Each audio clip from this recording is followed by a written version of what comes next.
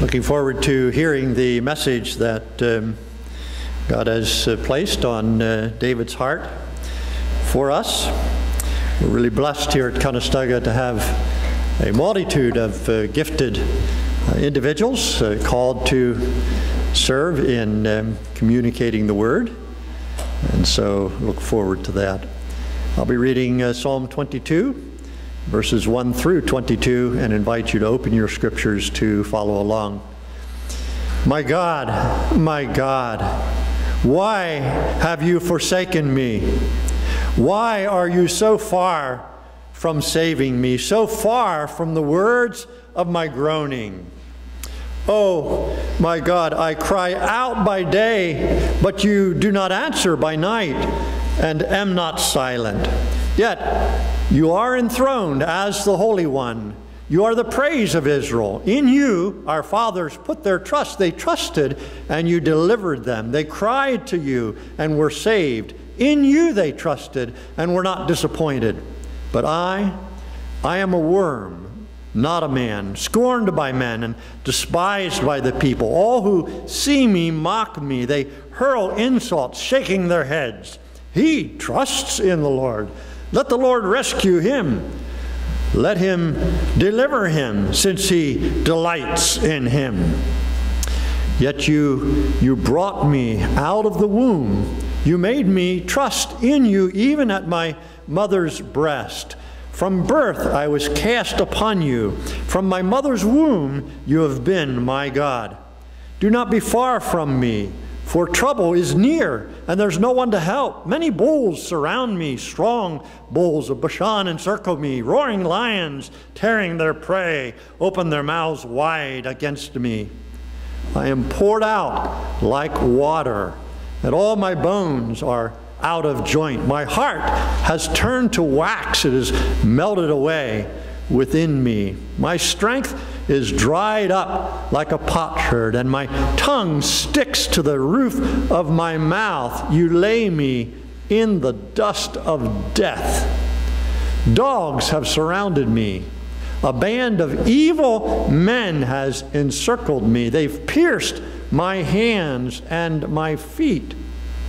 I can count all my bones. People stare and gloat over me. They divide my garments among them and cast lots for my clothing. But you, O Lord, be not far off. O my strength, come quickly to help me.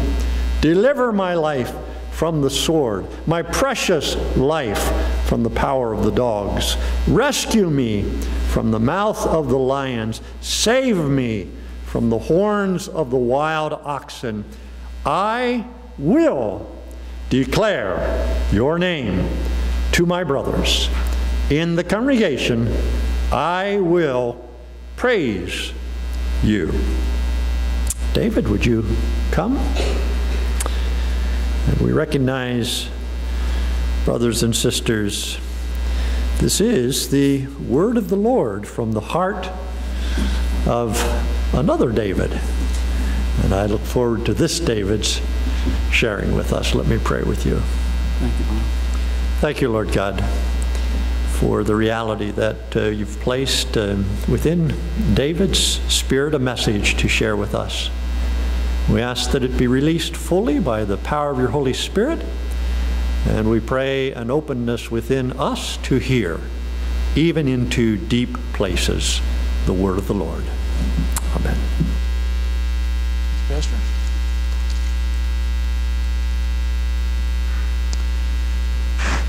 Some years ago, when I was in college, many years ago, I gathered with a number of people to listen to a lady who was introduced as Mrs. Leach. You know her as Elizabeth Elliot. And I want to share a little bit in the beginning of what she talked about. She had taken a trip to Wales. And I also want to share a little bit of some comments that she had about her trip to Wales. And I want you to picture right now in your mind's eye being high up in the mountains of North Wales. There lived a shepherd named John and his wife Maddie. And as she described this dog, it was a little border collie, a champion breed that was just bred for sheep, had sheep in its blood. This dog joined the shepherd John as he was on horseback, ran around this, I want you to picture this misty mountain meadow where there was about 100 different sheep, rams and ewes gathered. And Mac was working it. Mac was behind the sheep 1 minute, and then he'd listen, and Shepherd John up on horse would blow this tiny little metal whistle that only Mac could hear. And Mac would scurry around the back of the sheep, and he'd circle around to the left because they were going too far that way, and then he'd circle them around to the right, and he'd get them going straight again. And Mac would then come up behind a sheep, and he'd crouch down real low, and he'd eye them. He'd keep his focus on those sheep, and then he'd race forward to get those sheep going again in the right direction, which is hard for sheep to do. But he would race forward, and he'd be nipping at the stubborn sheep until he got them all into this dipping pen. He gathered them all into this dipping pen, where he then joined John, the shepherd. And John was at the dipping trough. And one by one, starting with the rams that came up on this dipping trough, and Mac was at one end of the trough, and John would take the ram, and he'd take him by the horns, and he'd submerge him down into this murky antiseptic dip.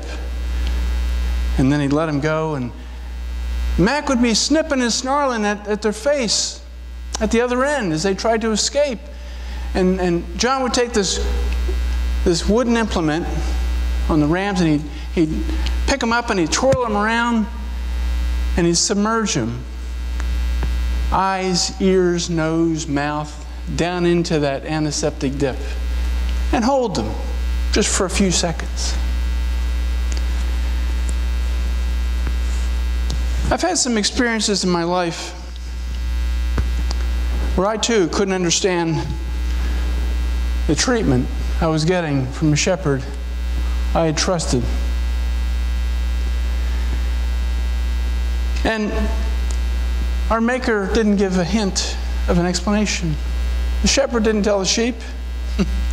And then they worked the ewes from the far pasture, and they brought the ewes down, and Mac would do his thing, snipping and snarling and circling around to the left and circling around to the right until he got all those sheep, all the ewes, into that dipping pen.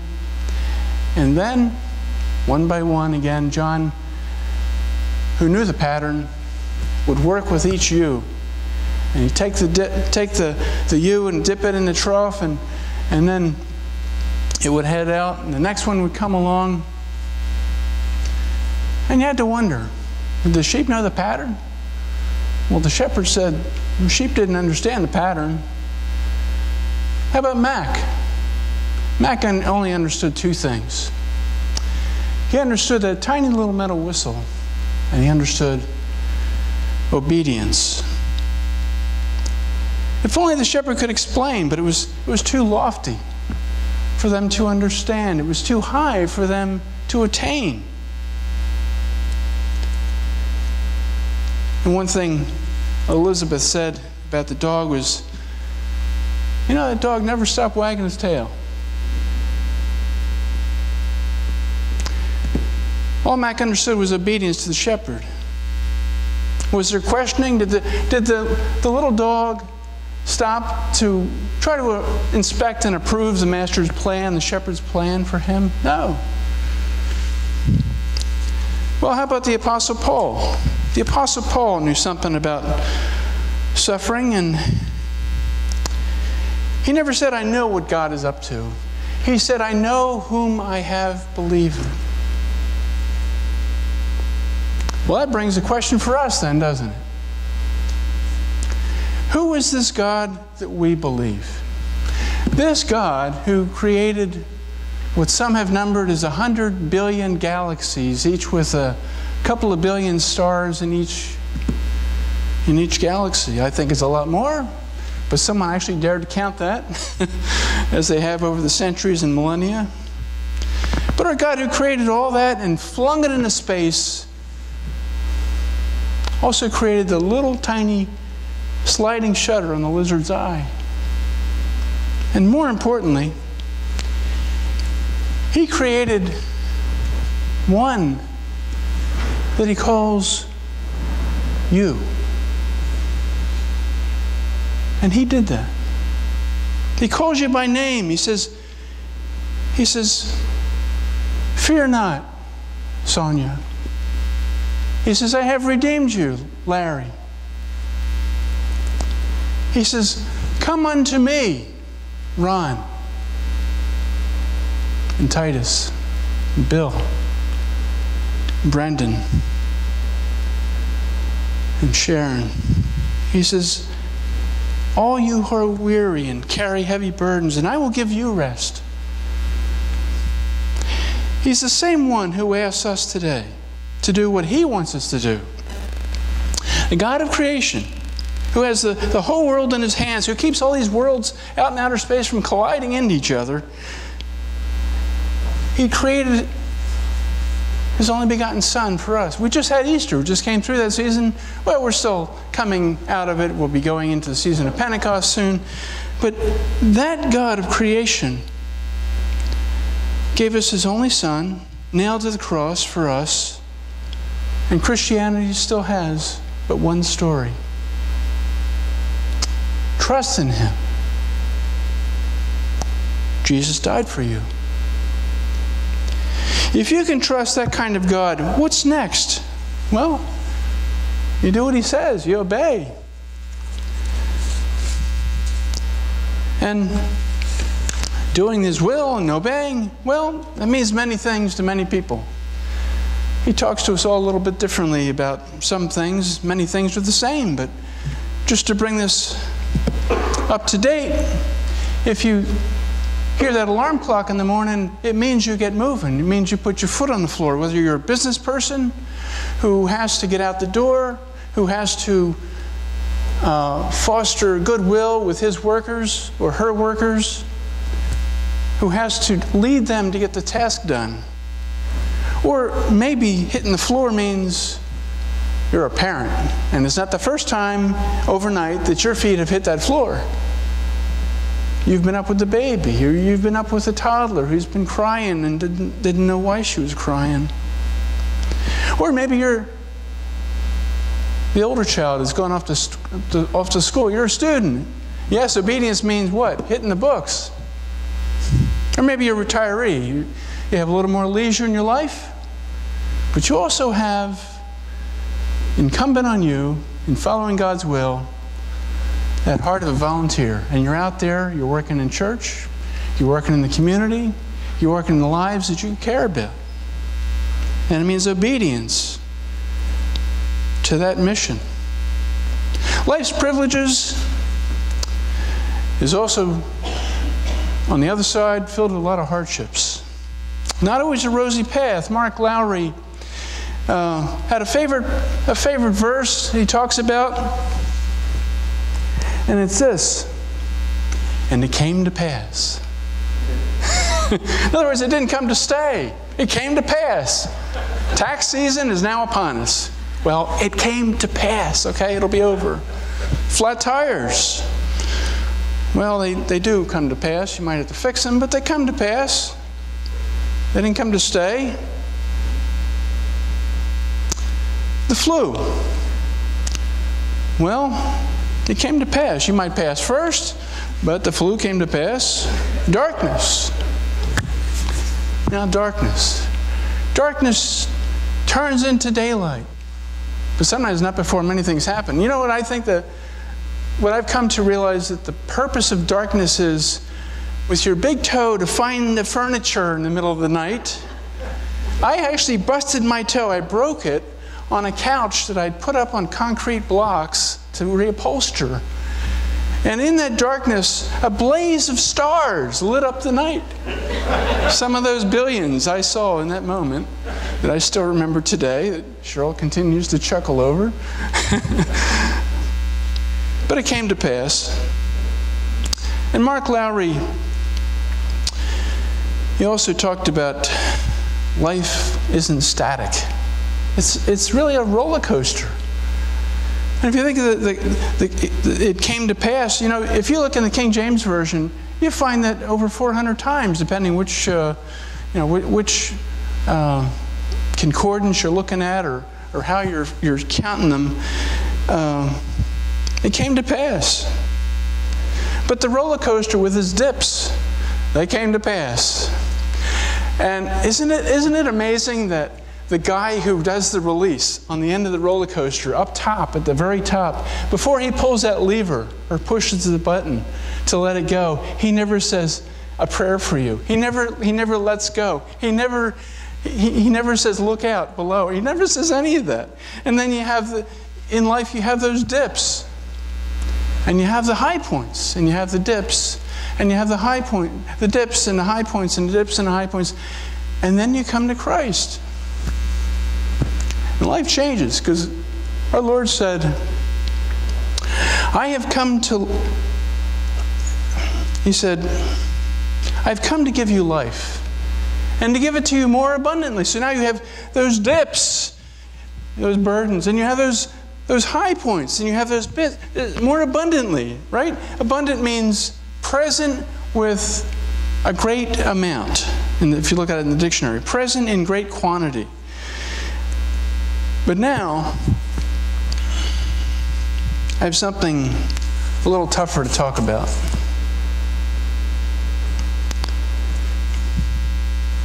Sometimes we, pastors and chaplains and anyone asked to come up here and speak as we're preparing, we have those little chats with the Lord. No, I can't tell them that. Do I tell them that? Do I really tell them that? Yes, I should share it. It's the right thing to do, to straighten out what's misunderstood. But it's going to be so hard. But you need to tell them. Okay, I tell them. So, here it is. It's a saying. It's in our world. It's on bumper stickers. It's embroidered on sweatshirts. It's on plaques. It's on posters. There's a saying, God will never give you more than you can handle. Really? Don't say that. Please don't say that to the couple, the new parents in the ER whose baby dies on Christmas Eve. Don't say that to the teen who just survived a plane crash but lost his whole family. Don't say that to the spouse who's found out the partner has a terminal illness. Please don't say that to the girl who's just been robbed of her innocence. You won't find that phrase, God will never give you more than you can handle, in Scripture. What you will find is a misused, misunderstood verse. And most who think that little saying is in there would point to this particular verse. It's in, if you want to look at it, it's in 1 Corinthians 10. I'm just going to read it in verse 13. And it's this. This is the one that's often misunderstood. No temptation has seized you except what is common to man. And God is faithful. He will not let you be tempted beyond what you can bear. But when you are tempted, He will also provide a way out so that you can stand up under it. Did you hear that? It's not about, well, what it is about is temptation. It's about being tempted. In that we have a choice, don't we?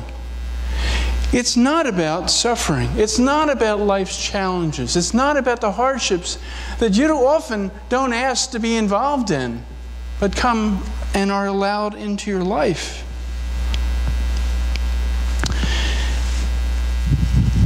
With temptation, we have a choice, but with suffering, we often don't have a choice. Jesus knew about suffering. We know from Psalm 22, that Pastor Bob read for us. Paul knew a lot about suffering too. And I want to share what is kind of his claim to fame as far as understanding his sufferings. It's over in 2 Corinthians 11. In 2 Corinthians 11, starting in verse 24, what we read there, in 24, down through 27, we read, 5 times I received from the Jews the 40 lashes, minus 1. 3 times I was beaten with rods. Once I was stoned. 3 times I was shipwrecked. I spent a night and a day in the open sea. I have been constantly on the move. I have been in danger from rivers, in danger from bandits, in danger from my own countrymen, in danger from the Gentiles, in danger in the city, in danger in the country, in danger at sea, and in danger from false brothers. I have labored and toiled and have often gone without any sleep. I have been hungry and thirsty and have often gone without food. I have been cold and naked. And besides everything else, I face daily pressure of my concern for all the churches. This was the mission of his heart. All the churches. And then, just to follow that, back up to chapter 1 in 2 Corinthians. I'm going to spend a little time here. In 2 Corinthians 1, in verse 8, he says, "We do not want you to be uninformed, brothers, about the hardships we suffered in the province of Asia. We were under great pressure, far beyond our ability to endure, so that we despaired even of life." Even of life. He had more than he could handle. He didn't care if he lived, if he died at that time. Look at verse 9. Here's some hope. In verse 9, "Indeed, in our hearts we felt the sentence of death, but this happened that we might not rely on ourselves, but on God." You catch that? He ran to God, who raises the dead.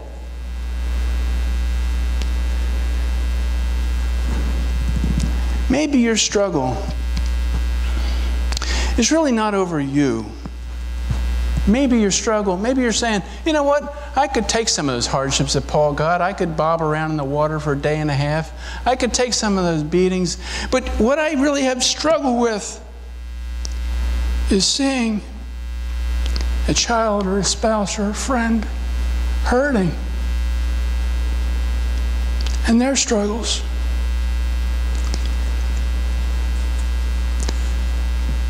I hurt watching Cheryl suffer with cancer when she had it twice.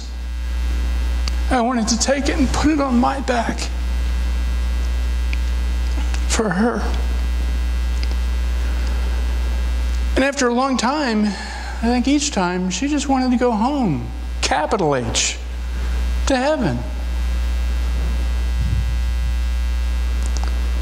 And God brought her through that twice. And I don't pretend to stand here and know why. She's here today, and I'm thankful. And Tammy or Roy or Wimpy or Barbara or Doug and others are not. They're in heaven. Cheryl's cancer could return. The doctors don't say it's in remission. They just kind of visit with her every couple of years and they say, huh, you're still here. That's really something.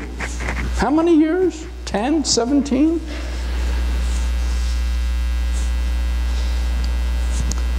But listen, I do know this. Such knowledge is not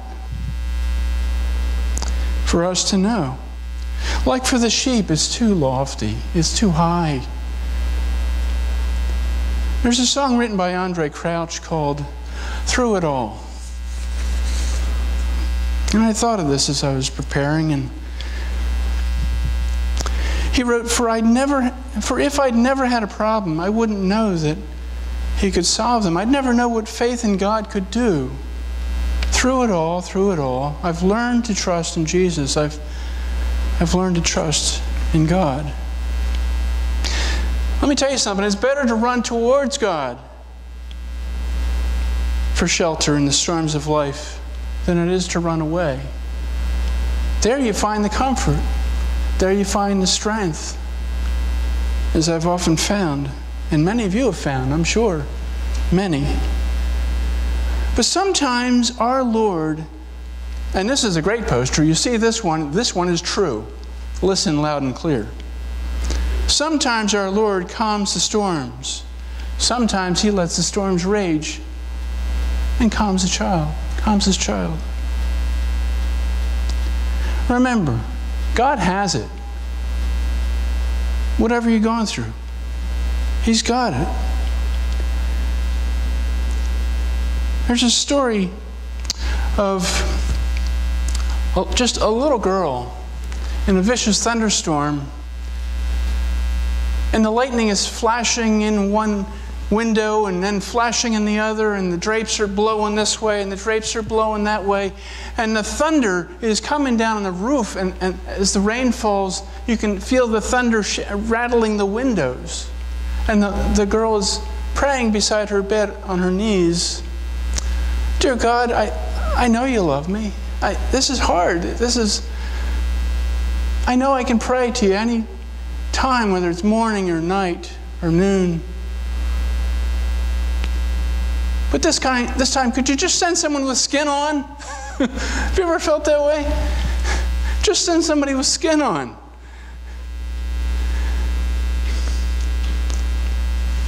Well, we want to take a look back at verse 10 and 11.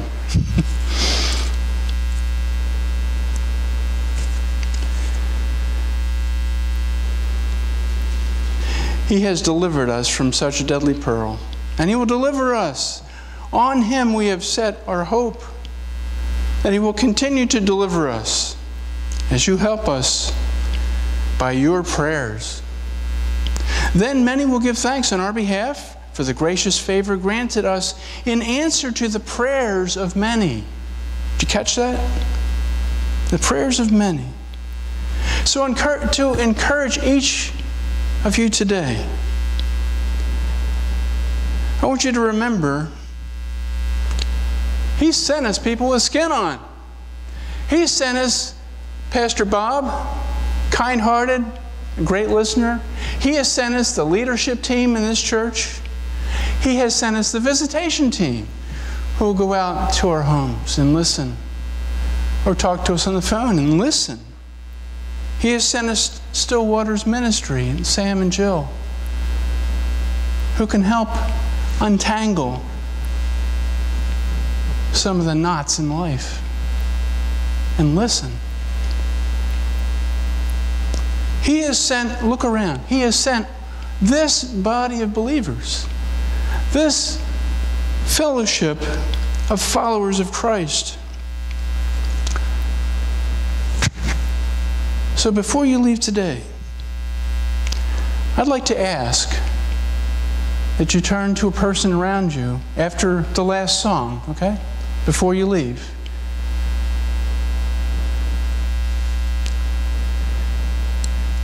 And after the benediction. And I'd like you to turn around to that person, just one person, and say,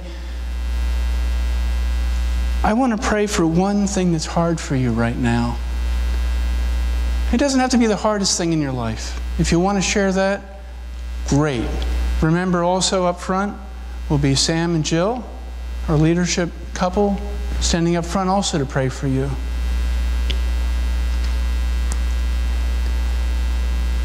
But I want you to realize,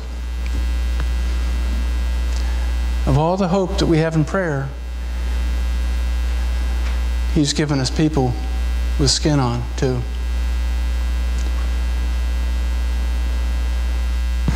The trials are tough, but through it all, He'll help us. Run to Him. Let's pray. Our gracious Lord,